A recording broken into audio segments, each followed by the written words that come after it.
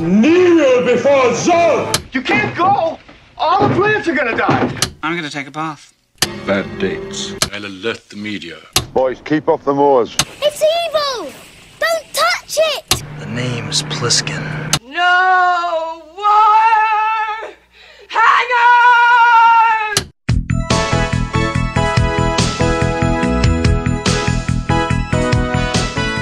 Welcome to Vintage Video, where we're rewatching the 80s so you don't have to. We'll be reviewing every major film release of the 1980s in chronological order, overanalyzing what you've seen and spoiling what you haven't. I'm Patrick O'Reilly. I'm Jesse Bayless. And I'm Richard Wells. And today we're discussing Cutter's Way, released March 20th, 1981. It was written by Jeffrey Allen Fiskin, based on a novel by Newton Thornburg, directed by Yvonne Passer, and released by United Artists. I think it's Ivan. It's Yvonne. Is it? Yeah. Oh. Well, that's the way John Hurd pronounces it in an interview that I heard. But it's a dude, right? Yeah. Okay. Why did you say? Just because of the spelling. Oh, okay. No, he's Czech. Okay. And so he pronounces it Yvonne. This is like a Dana Elkar kind of situation? In 1976, author Newton Thornburg's novel Cutter and Bone was published. The same year, it was announced that To Kill a Mockingbird director Robert Mulligan and On Golden Pond director Mark Rydell were both slated to direct the film before final director Yvonne Passer. The film had a very limited release under the original book title Cutter and Bone, and it didn't make a lot of money, but the critical praise led to a wider release under the new title Cutter's Way. John Hurd's Heartbeat co-star Nick Nolte and Tommy Lee Jones were both considered for the part of Cutter. Dustin Hoffman was briefly attached to the film in that role. Tom Berenger fought really hard for it and was repeatedly turned down. For which role? For Cutter. I feel like I would have liked most of those better. I don't know about Tom Berenger, but I like all of those guys better. I think so. The studio wanted Richard Dreyfuss as Cutter, which I actually think would have been the best choice. I think that would have been a fine choice. But director Passer insisted on John Hurd and agreed to Jeff Bridges to play Bone as a compromise with producers. Yvonne Passer. I like that, though. Jeff Bridges is so great, it makes up for John Hurd. Yeah, that's what the studio was basically like. He's a name. I mean, he's multi-generational name in Hollywood, and people like him. There's money in that name. Yeah. Yvonne Passer and producer Paul Gurian met with Jeff Bridges personally to offer him the role, but while on Bridges' property, Gurian was attacked by Bridges' German Shepherd and nearly died. Oh my God. Apparently the dog bit him in the jaw and tore some stuff. Ugh. I was like, I guess I'll do your movie now. Yeah, well, Bridges accepted the role fearing that turning it down would result in a multi-million-dollar lawsuit. Like, he said that in interviews. What he didn't know is that United Artists had already stipulated that if they couldn't get Jeff Bridges to be in the film, that they would have scrapped the project entirely. When he was hired to adapt the novel to script, screenwriter Jeffrey Allen Fiskin was so poor that he had to shoplift a copy of the book. We start the film with slow-motion black and white footage of a parade for Old Spanish Days in Santa Barbara. Under our opening titles, the footage slowly speeds up and colorizes. One of the dancers swishes past the camera, and we rotoscope along the edge of her dress to fade to an establishing shot of a building at daytime.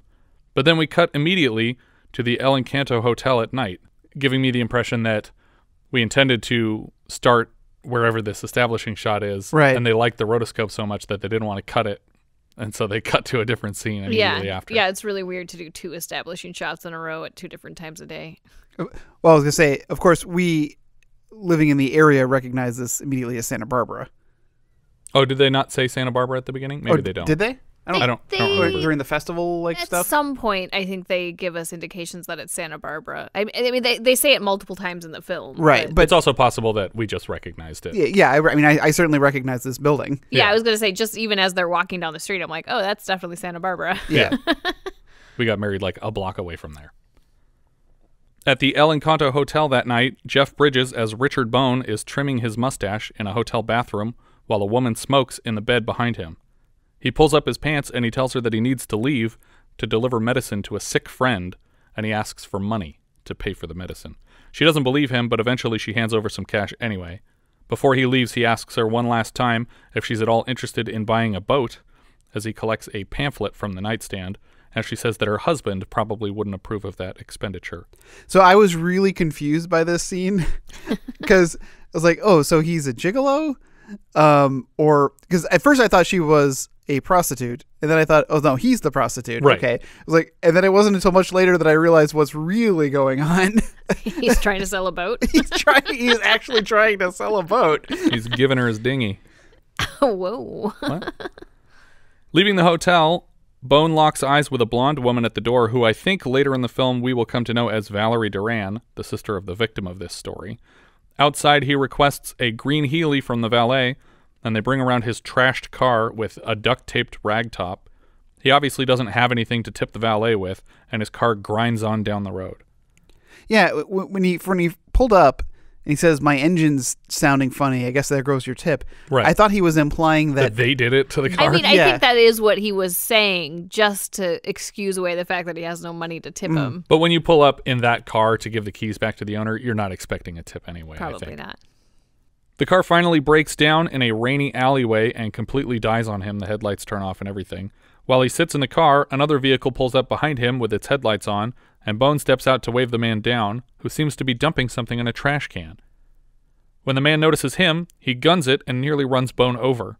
Bone shouts angry words after the man, and then turns to investigate the trash can when it starts raining harder, and Bone has angry words for God as well. Fuck you two.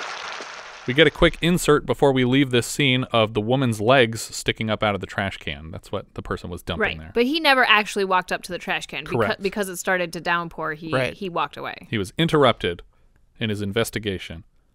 We cut to John Hurd's one-eyed titular character, Alex Cutter. He's in a bar at 1:30 a.m. drinking and losing at cards. When Bone enters, Cutter welcomes him as the Ishmael to his Ahab. Ah, ahoy, mateys. Ishmael returneth, huh? Hey! How goes your search for that fiendish Leviathan in the deep, Moby Dick? Oh, Moby Dick.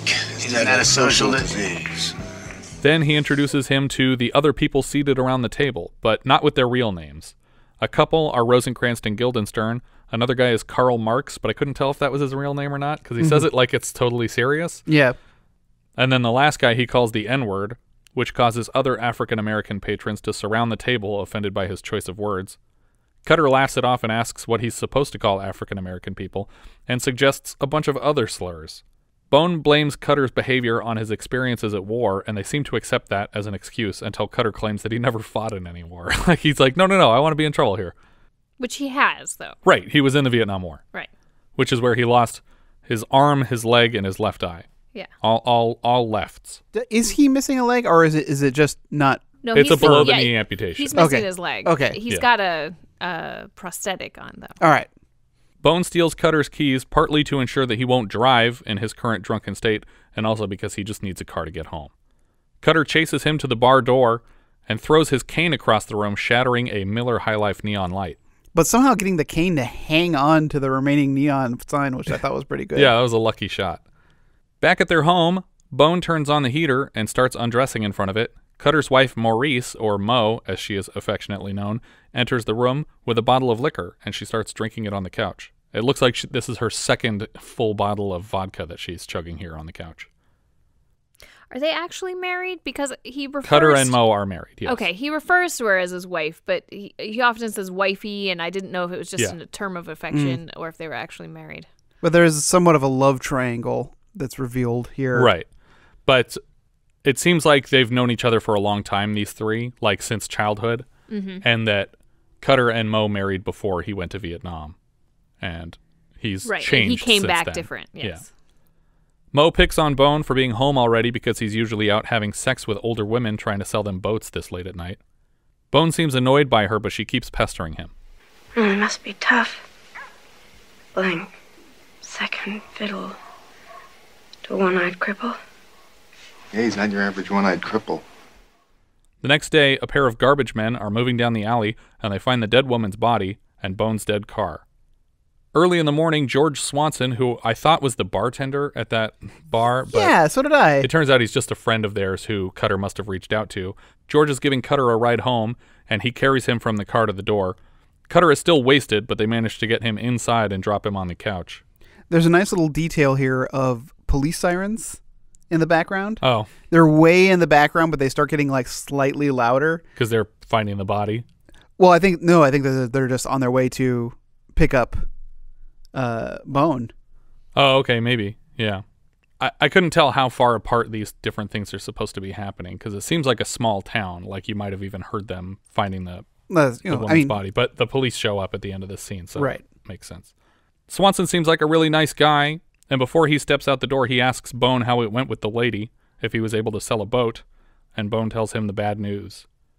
Cutter keeps asking people to give him a nearby liquor bottle, and when no one does, he starts swinging at it with his cane, eventually knocking it to the floor but getting a hold of it. Cutter recommends the three of them make plans for the day, and suddenly 2 men are knocking at the door. They're here about Bones' Healy convertible, and when he confirms that it's his, they arrest him and take him downtown for questioning. Which I think is odd, because I feel like anybody's car could be parked, in any vicinity of this body, and that doesn't mean that you have any evidence whatsoever to charge this person. Right. I would say, yeah, we want to question you because you might have been in the area of something that happened, but he shouldn't be charged with anything at the moment. Yeah. Yeah. And the moment he explains to them his car broke down, they could prove that by showing that it won't start. And it's like, and who would dump a body and then leave their car registered to themselves? A drunk there? person who just killed this lady? I mean, I understand why they would at least come to him and assume that he's a suspect, but you're right, they probably wouldn't have the proper recourse to arrest him. Yeah. Let alone getting his picture in the paper, which happened. Yeah. I was like, what? Although when I was in high school, there was a teacher that was arrested for, shall we say, inappropriate behavior with some students. And instead of his picture in the paper, they ran the wrong teacher's picture in the paper. No. And it was a big deal. So, and I went into that teacher's classroom first thing in the morning. I was like, hey, did you read the paper this morning? He's like, Patrick, not now. Like, I'm dealing with it right now. He's like on the phone with his attorney. Oh my God. It was a mess. Yeah, what an asshole of a kid to ask that. It's me. I have my own connection to that story. Do you? Yeah. Oh, because you live down the street from the teacher. My cousin bought his house. Oh, God, really? Yeah. Oh, my gosh. The police share with Bone the details of the case. The victim was raped and beaten to death. She was also a 17-year-old cheerleader. Bone tells the detective for what seems like the third or fourth time that he didn't see anything other than a vague shape behind him. The detective asks his staff to send in Valerie Duran, the sister of the victim. When she enters, we see Bone apologize to her, but we don't hear any more of their conversation here. And I thought this was a weird move, too. Right. Because I'm very interested to what he would have had to say to her. Well, no, or even so, like, this is like a reason that you have people in a lineup behind glass with a mirror that they can't see you, so they can say, hey, have you ever seen this man before? Yeah. Right. Not just bring, if he is a suspect and you believe him to be your primary suspect in a murder, you don't bring, here's her sister who can identify you or knows now what you look like. Yeah. That you might have to kill her too. Yeah. It also bothers me that all he says is, I'm sorry. Granted, there might be more conversation we're not hearing. There has to be. But if I were him, I'd be like, I'm sorry for your loss, which is what I assume he meant with the I'm sorry. Oh, no. As opposed to being like, I'm sorry, I murdered your sister. Yeah. All right. Do you feel better? Now, can you guys shake hands? Later, Bone meets up with Cutter and Mo at the ongoing fairgrounds. They watch the parade pass by for a while, complimenting some of the high school girls twirling batons. Then Cutter starts to plan a heist of the precious metals in the mouths of the passing horses. Hey, look at the silver in that horse's mouth, huh? You think we can mug a horse? You think we can mug a palomino? I really like that line. Suddenly, Bone recognizes someone in the parade, a balding man with mirrored sunglasses riding a horse. He tells Cutter, that's the man. That's the man he saw put the girl in the trash can last night. And Cutter identifies the man as the honorary president of the parade, James J. Cord. Right away, Cutter is ecstatic to learn that this is even a possibility, and he starts celebrating that this rich guy is a murderer. They also say hi to their friend George, who is a part of the parade just a few horses behind Mr. Cord. Later, in a diner, Mo reads Cutter and Bone an article about Mr. Cord's busy night. He went to an oil conference at the El Encanto Hotel, the same hotel where Bone was last night, and later that night, Cord's car went up in flames at the marina. He claims that he was checking on his boat when someone set his car on fire. Bone isn't ready to commit to this conspiracy. I like that you say that Bone isn't ready to commit to this conspiracy, as if he will ever commit to this conspiracy. Instead, he blames the ruckus crowd at the fiesta for having set the car on fire in celebration. Late that night, Mo is watching out the window of her home when Cutter arrives. The neighbor's car is parked blocking their driveway, so Cutter backs up a bit and then smashes into it hard, multiple times, driving it back into the neighbor's yard, before pulling into his newly unobstructed driveway. He's drunk. Makes you say that. Cutter is laughing hysterically about it when the neighbor comes out to start screaming at him. He invites them into his home to discuss the accident, but then hits on the guy's wife, and Bone has to get in between them to prevent a fight. Not that I'm siding with Cutter in this, but they know that he's a crazy dude that lives next door. Don't park in front of his driveway. Yeah. It's not like you just moved in or you're some random person visiting parking on the street. You're his neighbor. Yeah, and he's also one-eyed, and I would guess has a history of drunk driving. Like, there's plenty of reasons not to put your car right there. Yeah. After he stumbles back into the house, Mo asks where he's been, and he claims to have been doing research picking up hitchhikers. Mo can hear the police arriving and informs Cutter that his insurance and license are both expired, and Cutter says that's fine, the car runs without a license. When Cutter comes outside to greet the cops, he is much calmer. He claims that he knows his driveway from memory because he's missing an eye, and when he turned into the driveway, he didn't expect it to be blocked by the neighbor's car. But he's missing the wrong eye for this to be the correct excuse. Yeah. But also, before he heads back out to talk to the police, he rinses his mouth out with mouthwash. Yeah. And he's very eloquent. Yes. Like he's perfectly calm. He's very respectful clearly to the police. Yeah. The cop asks for his license, and Cutter hands it over and acts surprised to hear that it's expired, but politely invites the cop to write him a citation.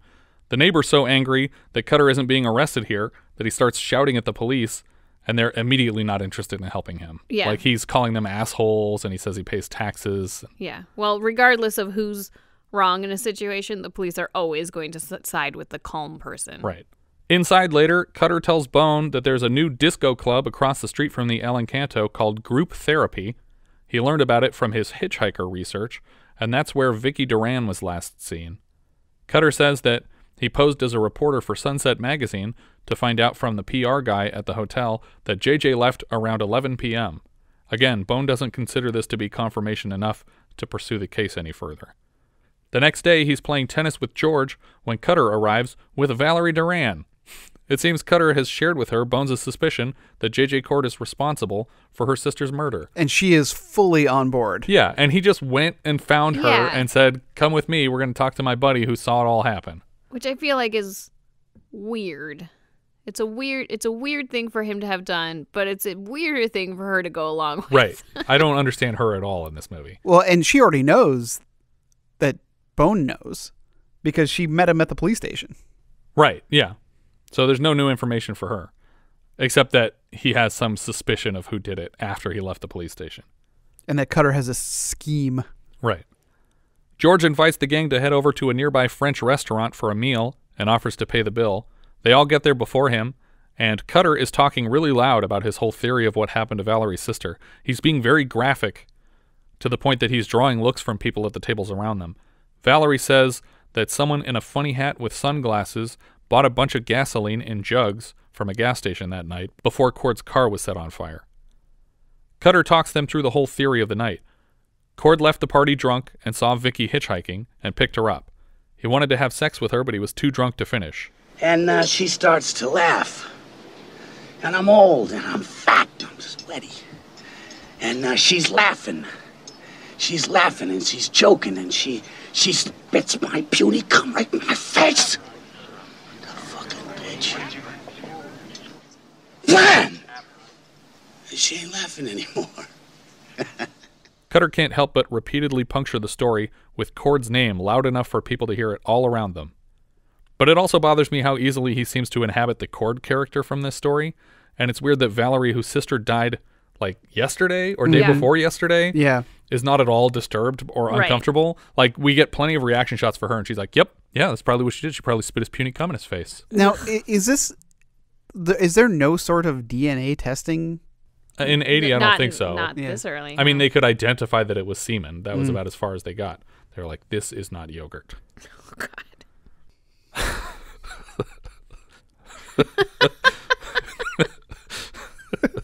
Give me one you of see two you guys things. spit it into a cup.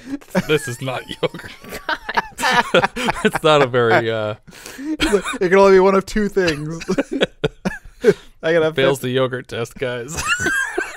The yogurt test it goes around the office. So it's your turn for the yogurt test this time, Jim. Oh, God. I did it last time. Oh, no. By the way, the aftermath of the story is that Cord needs to clean his car very quickly, and he decides that because it's fiesta time and partiers are known to destroy property like that he'll set it on fire at the marina to avoid having to worry about it. Thus having purchased the gasoline jugs. Right. Finally, Valerie lays out their specific plan. They're going to let Cord know that they know that he did it. George finally joins them at the table, and when he hears what they've been discussing, he points out Mrs. Cord sitting at the table next to them and advises them to leave. But they don't tell him a lot of what they've said. They just tell him they've been talking about Mr. Cord. Yeah. But they don't say specifically, we've been loudly accusing him of a rape murder. As his friends leave, George steps over to Patricia Cord's table to say hello, and she asks who his friends are. George straight up gives her Richard Bone's name, canceling any element of surprise they might have had with their plan. Valerie explains the plan in even more detail later, including that they expect to collect blackmail money from JJ on the way to turning him into the police for more money. Cutter gives a long speech about his reaction to the Vietnam War and how it was the same as everybody else's. The first one was real easy. I hate the United States of America. Yeah. You see the same damn thing the next day and you move up a notch. There is no God. Yeah. But you know what you finally say? What everybody finally says? No matter what. I'm hungry. I'm hungry, Rich. I'm fucking starved. So you pick out somebody to blackmail him. I didn't pick him out, you did. And he isn't somebody. He's responsible.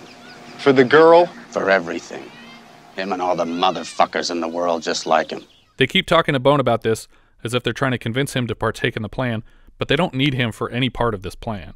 He already told the police everything that he knows, and they know everything that he knows, so I don't know why they're wasting their breath trying to convince him to co-write a ransom note with them, if they could just do it themselves. Well, I think in their eyes, if not that they need his signature for confirmation, right, but that if the letter came from Cutter or from Valerie, it wouldn't hold any credibility. But right. if it came from Bone, then the witness. He's the witness. Right. But they could just write Bone at the bottom of the Correct. letter and sign it. Yeah. But that I don't think Cutter would put his friend at risk without him at least knowing it. Yeah. Eventually, Bone tells them as much. But you don't need me. Do it yourself. That way you'd only have to split the money 2 ways. Valerie follows Bone out of the scene, and we immediately cut to them on his boat together. Like, Bone took his boat out, and he invited Valerie along on his boat. Very quickly, she starts unbuttoning her shirt and tucking his hand in over her breasts. He just stands up immediately and turns the boat around because he's not interested in a relationship with her. But this is like, I don't understand any of this character's motivations.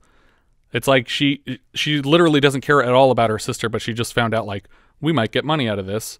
And then she's just like, I'm going to hang out with these two guys and do whatever they want to do. We're just going to have some fun. See, I didn't take that as her motivation. I took it as she's willing to do whatever it's going to take to convince him to try to get to the bottom of this. Yeah. But she claims here on the boat that that's not what it's about. That she's like, oh, we're just two people. We should be able to do what we want. Yeah, but she's saying that because she wants to get what she wants, which is him to agree to this so that they can find the killer of her sister. Yeah, I don't know. I can't read her mind at all in this movie. When they pull back into the docks, the wind is throwing the boom around like crazy, and nobody's paying attention to it as they try to disembark. Valerie gets cracked in the back of the head once, and Bone almost gets it right in the face. But it's weird that they're just letting this thing fly around and nobody's looking at it. George sees Bone tying the boat down, and he calls him into his office to talk. It took me until this scene to notice, but Jeff Bridges looks really dirty for this whole movie. Like, I can't tell if he's supposed to be, like, tan or what, but he just looks dusty. Like it's an uneven tan or something on his face. It's weird. George would like to know what Cutter's up to, and it seems like he's asking on Cord's behalf. After George leaves the office, Bone calls Cutter and says that he's in on the letter. Listen, I changed my mind. About what? Cord. It's too late. What do you mean? It just slashed my wrist. Well, tape it. And see, I don't know what occurred here to get this change of heart. Yeah, other than he's like, well, that's a little weird that Cord wants to know what Cutter's up to. Like, what does that have to do with anything? Like, why would he be suspicious of things? They write a full letter to Cord claiming that they saw what he did and they want money in exchange for their silence. They put Richard Bone's name at the bottom and ask him to sign it, which seems completely backwards to me. Mo enters with huge shopping bags full of groceries. Food, huh? Yeah, I remember food. People used to have to eat it during the Prohibition, didn't they? Occasionally for days on end. Bone insists to Mo that food will never catch on. I like that line. Cutter finally lets Mo in on their plan, and she arrives as the voice of reason in the scene. She tells them how stupid the plan is, and she seems mostly disgusted by Valerie, who is trying to win 2 paychecks off of her sister's body. Mo complains that Cutter doesn't hear a word she says and compares herself to his leg, sending signals to a brain that doesn't exist. He slaps her hard across the face, and Bone gets in the way, but Mo points out that this isn't the first time, and Bone naively, but correctly, demands that this will be the last time. The 3 blackmailers hop in a car and drive over to J.J. Cord's building. Bone heads inside with a note, while Cutter and Valerie wait in the car. Outside, Cutter and Valerie act out how they think it's going for Bone inside. Hi, I'm here to see Mr. Cord. And,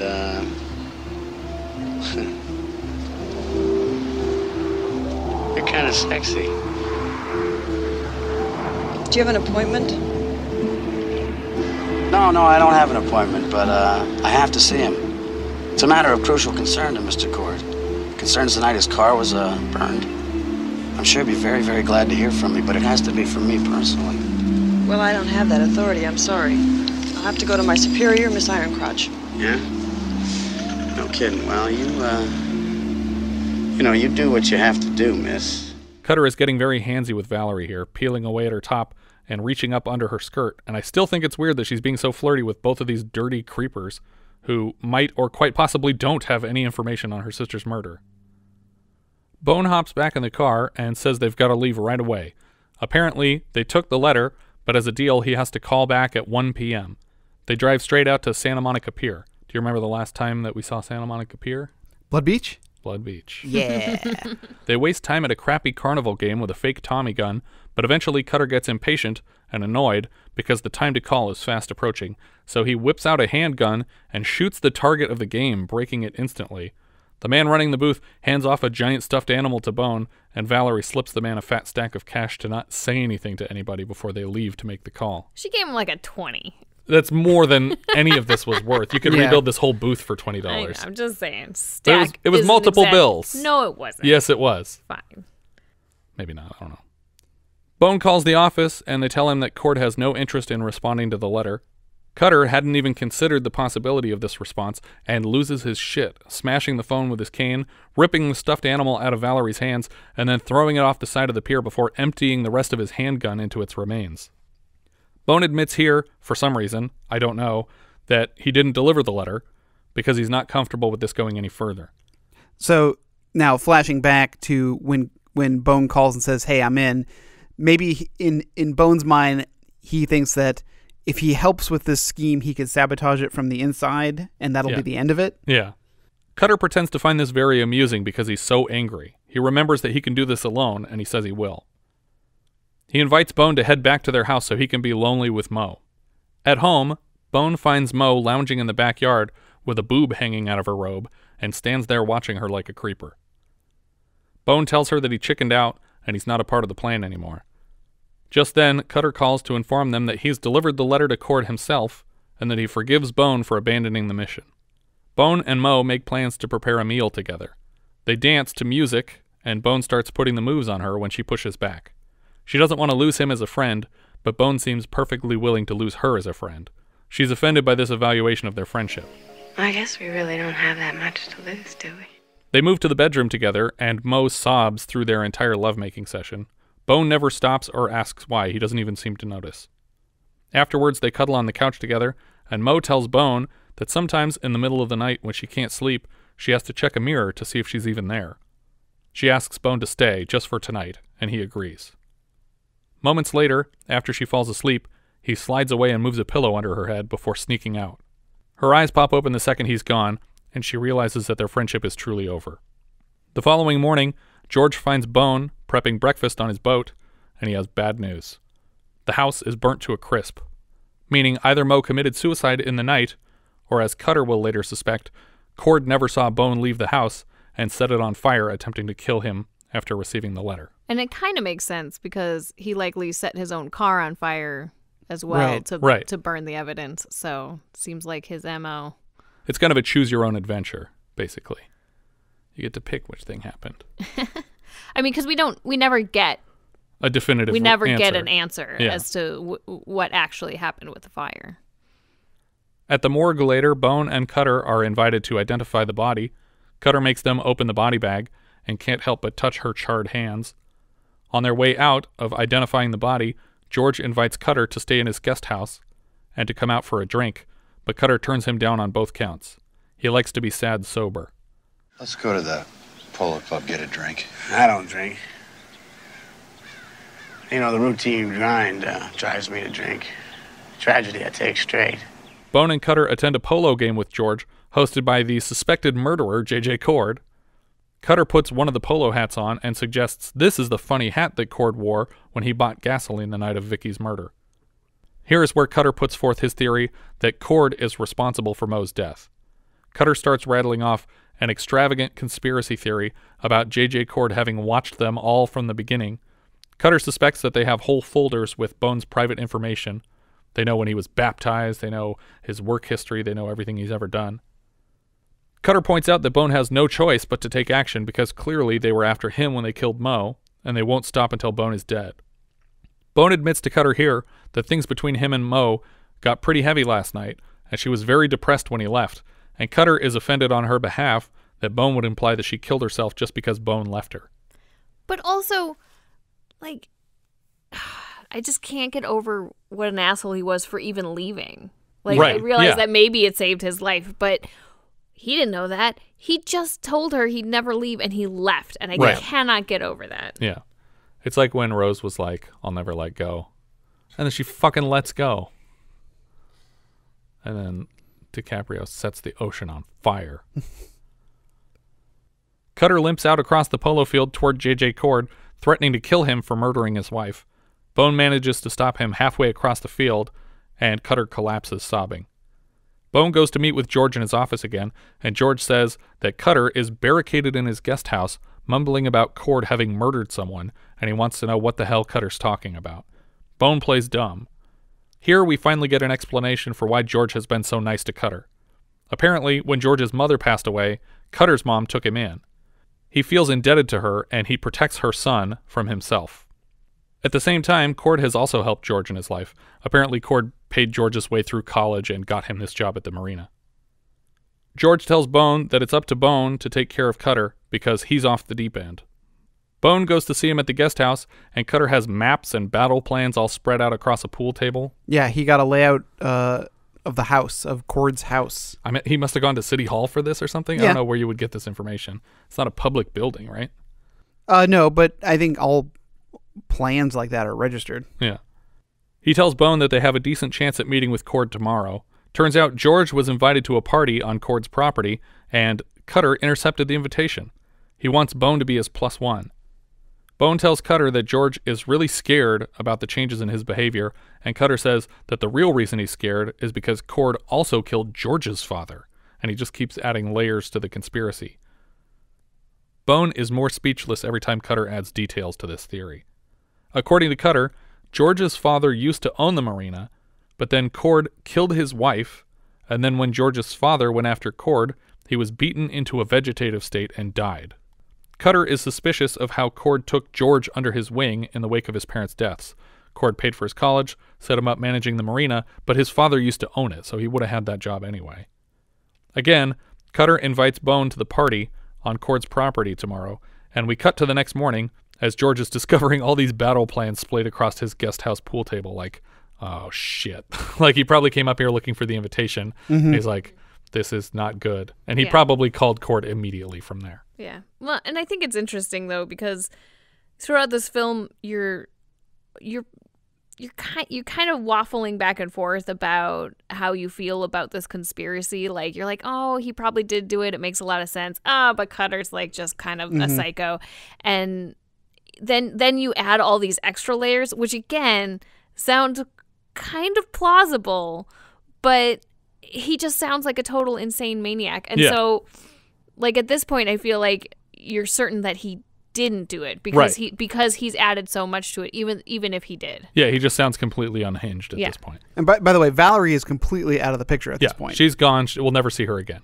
At the gates to Cord's home, Bone poses as a chauffeur to drive Cutter through the gate in George's car using George's invitation. Back at George's place, he finds a note on Cutter's dusty car, presumably an IOU that just says, like, hey, borrowed your car. We borrowed your car. Whoops. On their way up the long driveway, Bone asks Cutter one last time if he's sure he wants to go through with this. He reminds Cutter that Mo was very depressed that night, and he asks Cutter what facing off with Cord is going to accomplish in the long run if there's no bringing Mo back. If it's not going to fix your body, like he brings everything into it. Cutter gets out of the car halfway up the driveway and wanders through the plants to the party in the yard. Bone parks the car and sneaks around some plants to join the party with Cutter. Now, I noticed something weird, and I don't know if this is just like a fancy 80s car thing, but there was a screen on the window. And I don't know if maybe that was a filming thing to keep glare off the window, or if I didn't see fancy cars had actual like screens on the window. Interesting. But there was definitely like some kind of netted material in the frame on the the driver's side window. Huh, I did not notice that. I couldn't get confirmation that like car screens were a thing. Yeah. Other than wind screens. Yes, the windscreen. Once inside the property, Bone crashes directly into Mrs. Cord before introducing himself as Alexander Richard, but you can tell from her eyes that she recognizes him from that French restaurant and she knows exactly what he's doing here. She steps away, presumably to her security team, and points out Bone to one of the men. Bone finds Cutter at the buffet table in the backyard, and he tells Cutter that the Cords know they're here, and he asks for Cutter's gun to prevent anything stupid from happening. I feel like they know they're there because he used a combination of their names stupidly. I mean, she recognized it for the restaurant, but I'm just saying, if you're going to make up a name, make up one that isn't both of your names. Right. But also, my name's JJ Cord. Shit. Right. But they also probably just got a phone call from George saying, hey, my one-eyed friend and his friend are coming over, and I think they're going to try and kill your husband. Yeah, remember the crazy ones at the restaurant that you overheard? Yeah. Those guys. Look for them. I'll fax you a picture right now. Cutter claims the gun isn't loaded. Bone kisses a random party guest to distract an approaching security team, and Cutter barges right into the house. What I really liked about this distraction with the woman is Jeff Bridges is just being really forward. He's like, put your arms around me. He's like, I'm just going to kiss you right now. And she goes, oh, wow, I don't normally do this kind of thing at a party. And when he runs off, she seems really disappointed. Yeah. Like, she's like, I'm getting lucky. I would be too. Jeff Bridges kissed me and then ran off. I'd be sad. I'd be satisfied. That's enough for me. That's more than I deserve. Cutter and Bone clumsily sneak around, but are immediately cornered by security. Cutter makes a run for it, and Bone throws furniture in their way to slow them down on their way to apprehending him. Cutter races through a crowd in the backyard and eventually ducks into a horse stable. Bone is dragged by the security team to Mr. Cord's office to speak with him directly. Seems like a bad idea to bring him to the room of the person who he's potentially here to kill. Yeah. Right. And it seems like an even worse idea for Cord to suggest that they leave him here alone with the guy. And his wife just seems totally like on board. Yeah. Like, she's like, my husband knows his way around a murderer. Cord asks about Bone's friend and mentions that he too is a veteran. He offers to talk to Cutter if Bone thinks that will help. The security team eventually surrounds Cutter, and he rides a white horse right out of the stables. They fire guns at him as he races through the party, narrowly past people and pools. Like, it seems like there were any number of ways this could have gone horribly wrong on set. He guides the horse toward the windows of Cord's office, where it turns at the last second, throwing him through the window and wounding Cutter fatally with shards of the broken glass because he's just stabbed all over with this glass as he comes through it. Bone rushes to Cutter on the floor and tells him that he was right, even though we've heard no such confession from Cord. It was him! It was him! Alex dies there on the floor with his gun in his hand, and Bone is now certain that Cord killed Vicky somehow. Here we get the closest thing to a confession that we will get. It was you. What if it were? Bone raises the gun in Cutter's dead hand to aim it at Cord, who puts his glasses on to face death. We cut to black at the sound of the gunshot. The end. Smart, though. Yeah. Because even, the only witness here is Cord. About to die. Yeah. And the only handprints on the gun are going to be Cutter's. Yeah. And he's dead, too, so you're good. Everything's solid. The book, entitled Cutter and Bone, has a very different ending.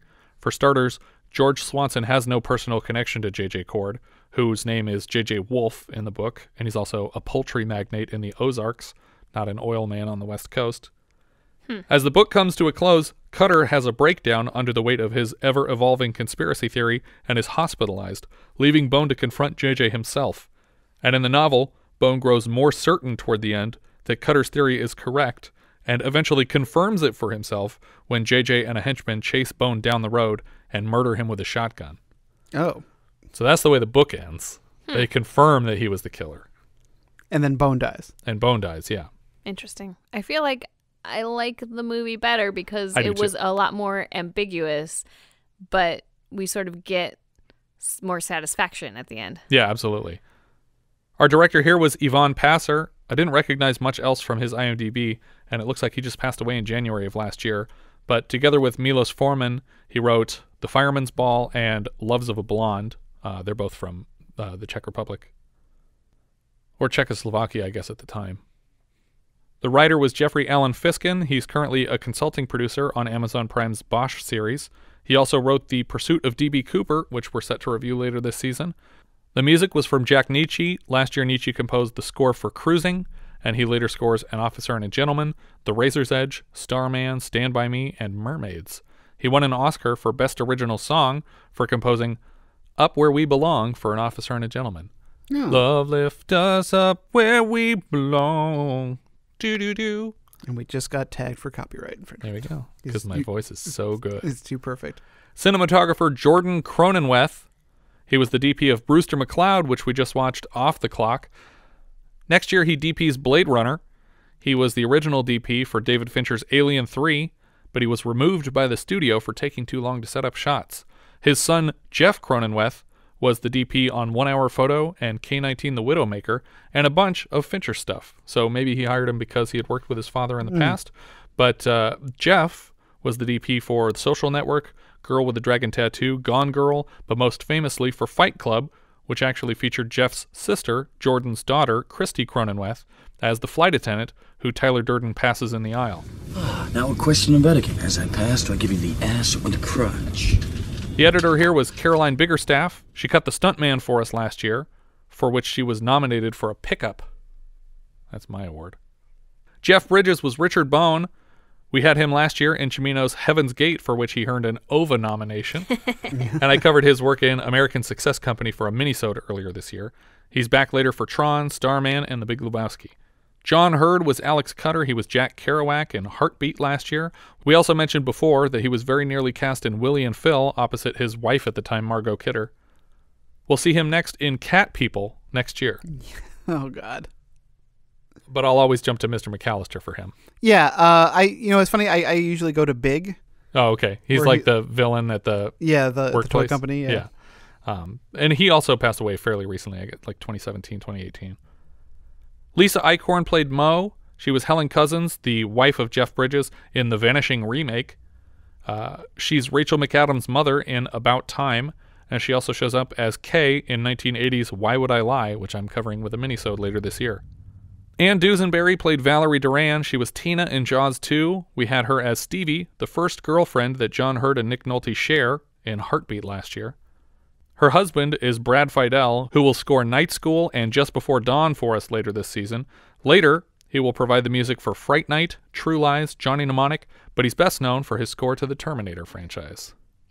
Stephen Elliott played J.J. Cord. He was Bert Johnson in Arthur and Arthur II, the primary antagonist of both films, and a role reprised by Nick Nolte in the Russell Brand remake. He's also Chief Hubbard in Beverly Hills Cop and the police commissioner in Death Wish.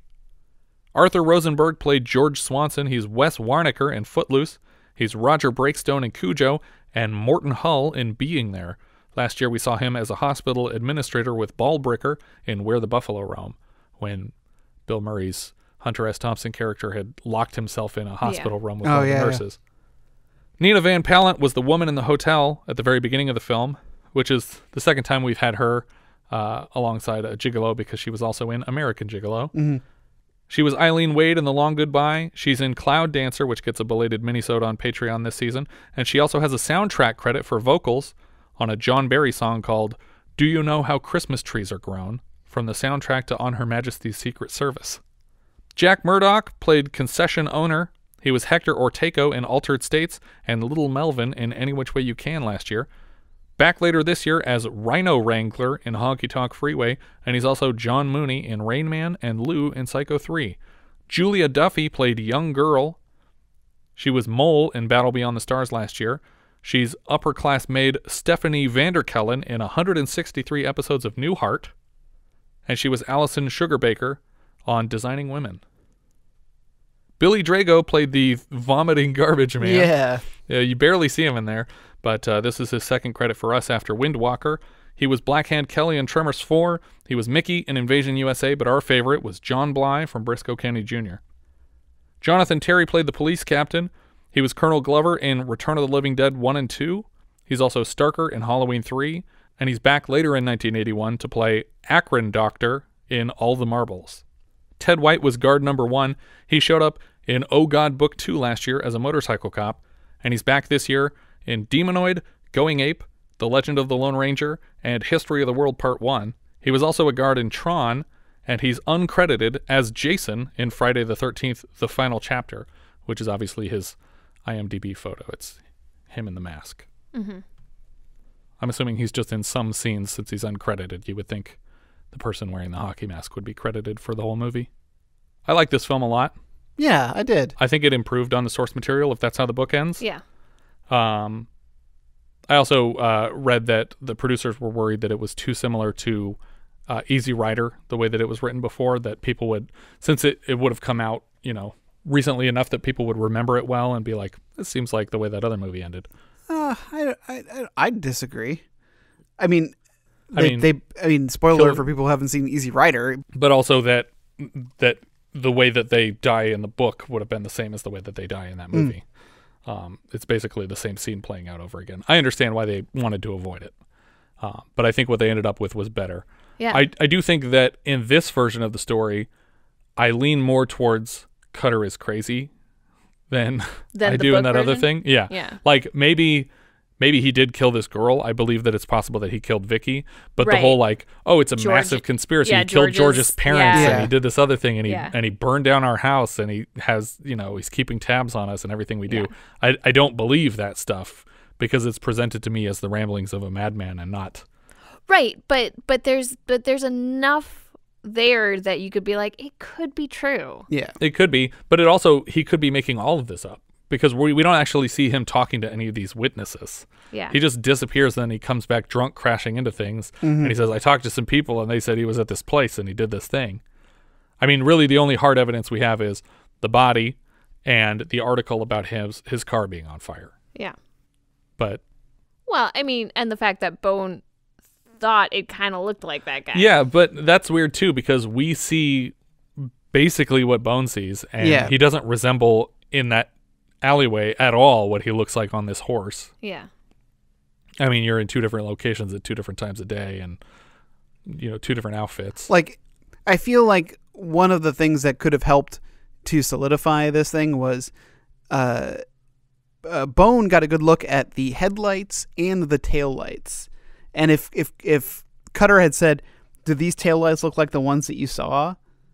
Like match the type of car. Yeah, because it had pretty unique looking taillights. Yeah. And he tries to get Bone to say something like it was a big car, like a Cadillac. It's like, and it's like I don't know. And it's like, well, you're implying that J.J. Core drove a Cadillac, and that's what you're trying to get him to say.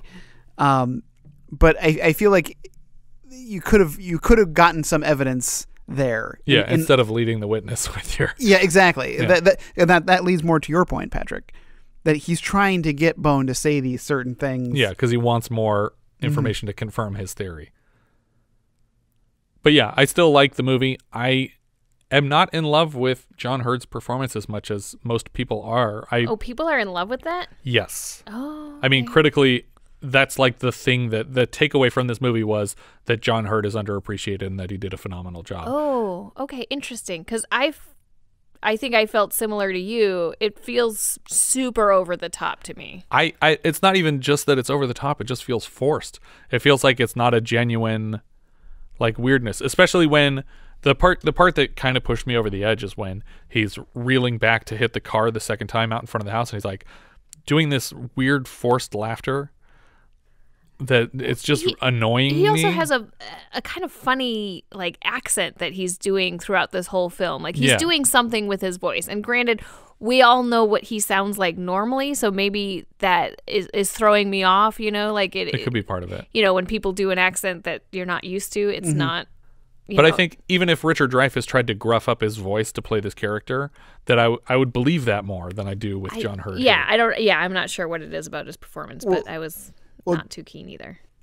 Well, Richard Dreyfuss also has a very infectious fake laugh.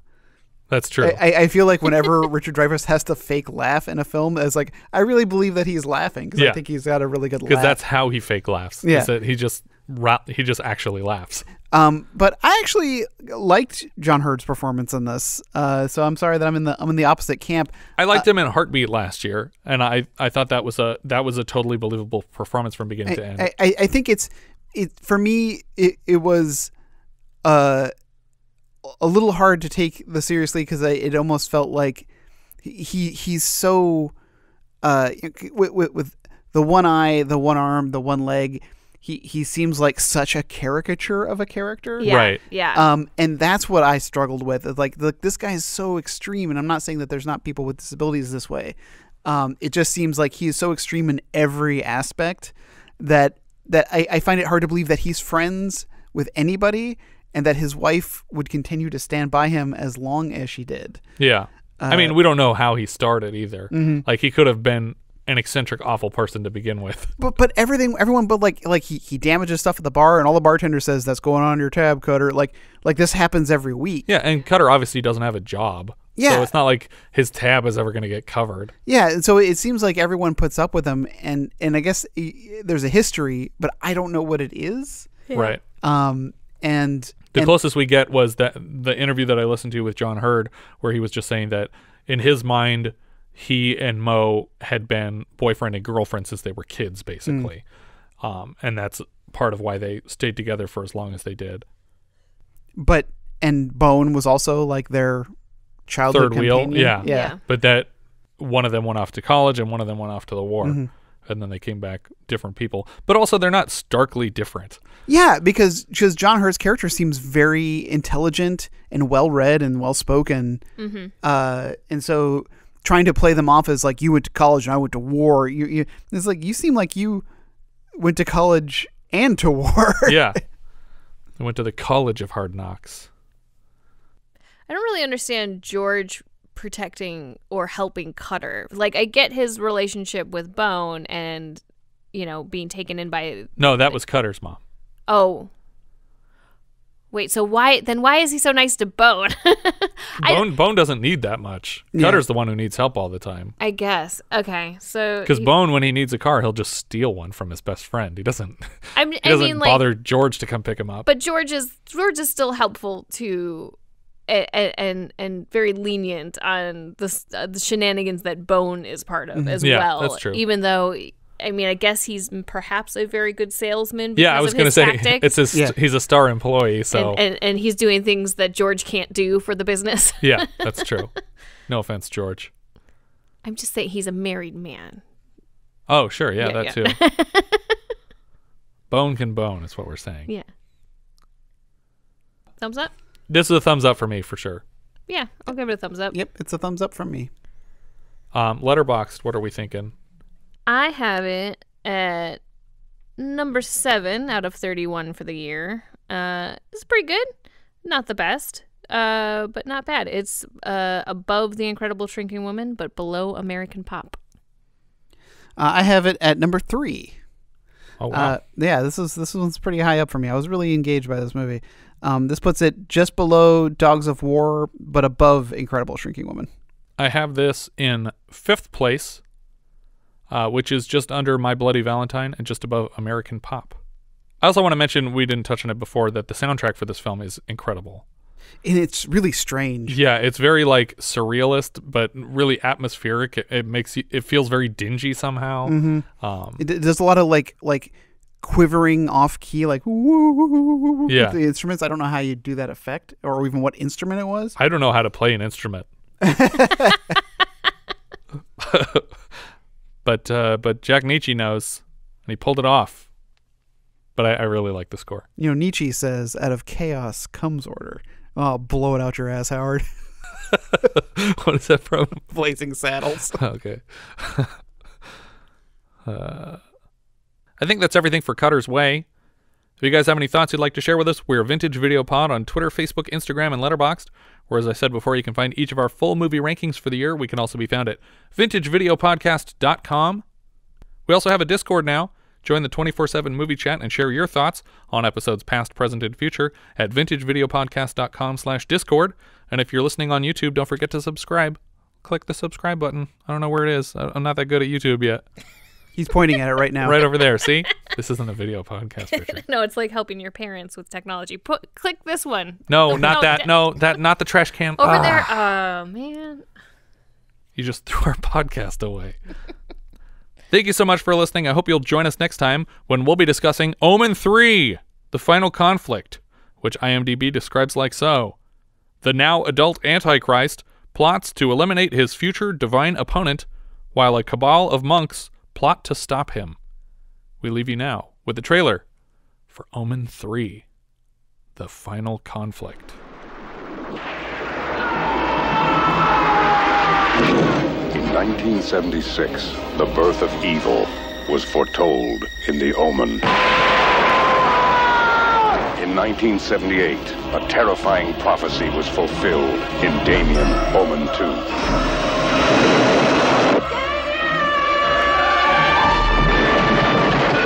And now, you will witness the ultimate challenge to the future of mankind, as the trinity of living terror is completed in the final conflict. Yes, Mr. President. I've just appointed Mr. Damien Thorne as our new ambassador to the court of St. James.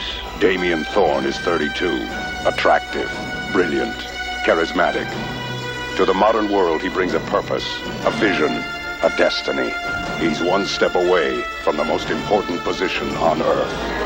Disciples of the Watch, I stand before you in the name of the one who was cast out from heaven, but is alive in me. The power of evil is no longer in the hands of a child.